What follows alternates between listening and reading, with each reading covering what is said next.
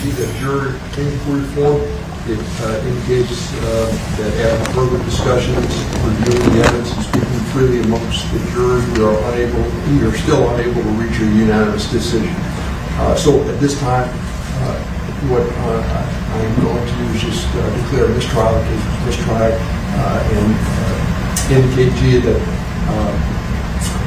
how much we appreciate the fact that you were here and willing to serve. One thing I try to tell jurors at the beginning of the trial process, all through voir dire, is how much we appreciate the fact that they're here and willing to serve. After you have done that, if you simply cannot reach a verdict, then return to the courtroom and I will declare this case mistried and will discharge you with my sincere appreciation for your services.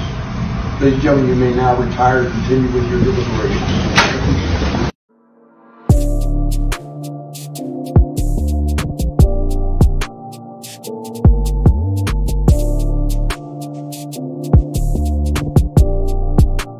You